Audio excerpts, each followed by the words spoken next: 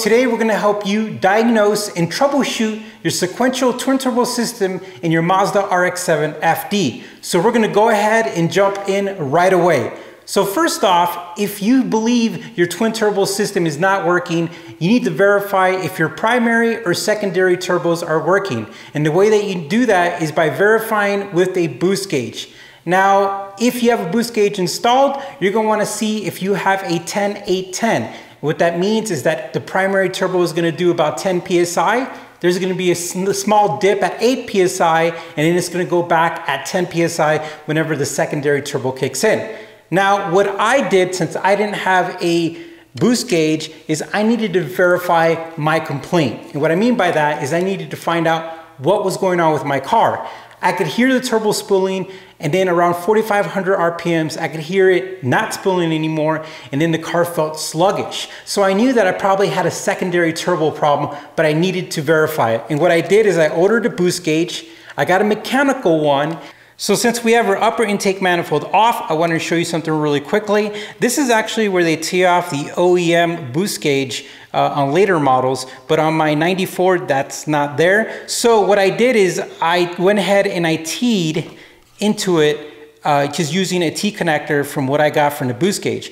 And then what I did is I routed it underneath the hood, and then I went through my side mirror, and my wife held it while I drove. Now this is completely a janky move, but again, for me, I wanted to verify if I had secondary boost, and it told me right away I did it. So of course, I'm gonna be hooking this up correctly. I'm gonna be routing the boost gauge through the proper way, through the fender, and I have a pillar and everything, a gauge pod that I'm gonna put it into.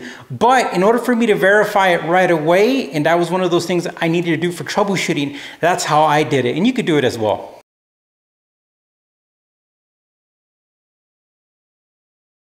The first thing you want to do is just look real quickly around your engine bay and see if one of your vacuum hoses is loose, cracked, or it's just really, really hard. You're gonna have to touch it to be able to tell if it's hard.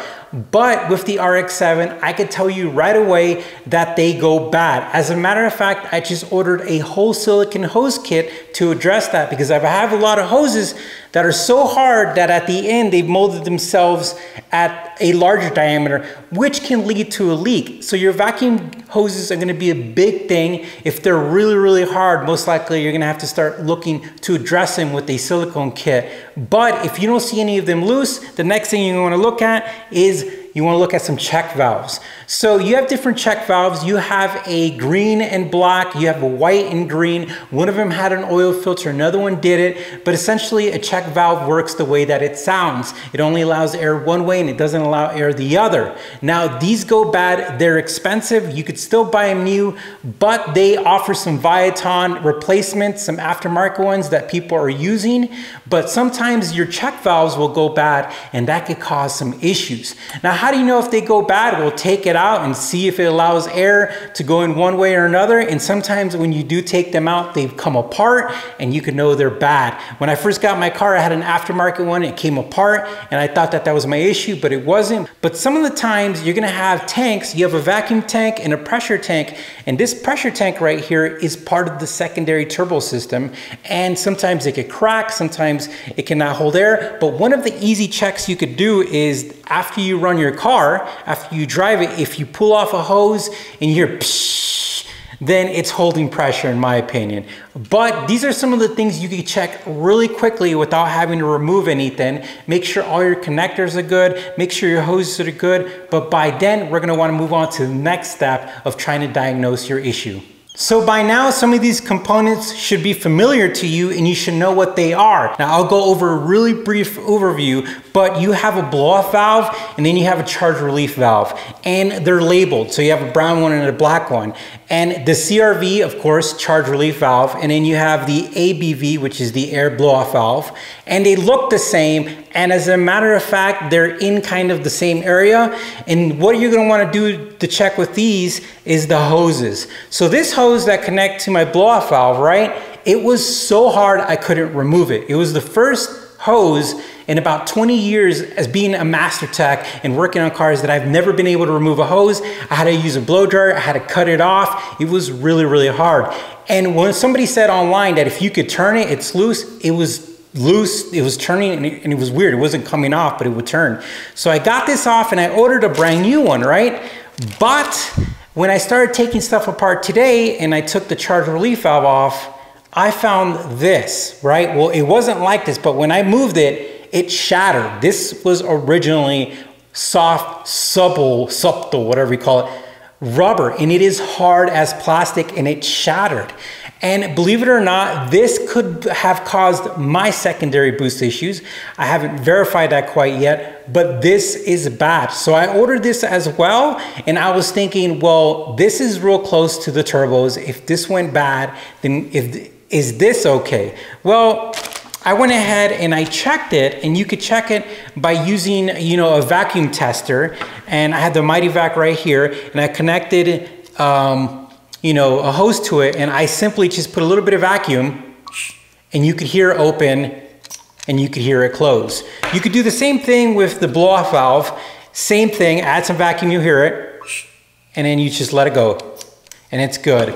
So you're gonna have to get real familiar with this vacuum diagram. As a matter of fact, I found this one that's colored on rx7club.com, and it makes it a little bit easier to look at it versus the black and white one. But at first it looks really intimidating, and it took me weeks to finally get really comfortable with it. But after a while, you start looking at things and it makes sense, because the most important thing is understanding how the system works. Now, I'm making videos how to troubleshoot and trying to, make them a little bit short and get to the point. But there is a very good video. It's about 45 minutes long. This is the name of the video, and this is how it looks, the thumbnail. But this individual does a great job breaking down every component and letting you know how this system works. So if you're still having issues, I recommend that you go watch that whole video so you can understand certain components, understand the theory of operation, and have that knowledge so whenever you're troubleshooting, you just know more about the system and you feel comfortable navigating through it. And that will help you find your problem. Now, in our next video, we're going to be talking about these solenoids, right? And the ones I just took off. And I can tell you right away that the vacuum hoses is a big deal. These are so rock solid on these that it's not even funny. But that's what we're going to be talking about in our next video. And then after that, we're going to go on and we're going to teach you how to find your issue based on the research and knowledge that I've learned. Well, guys, thank you for watching. We appreciate it. You take care, stay safe, hit the like button, subscribe, and we'll talk to you soon.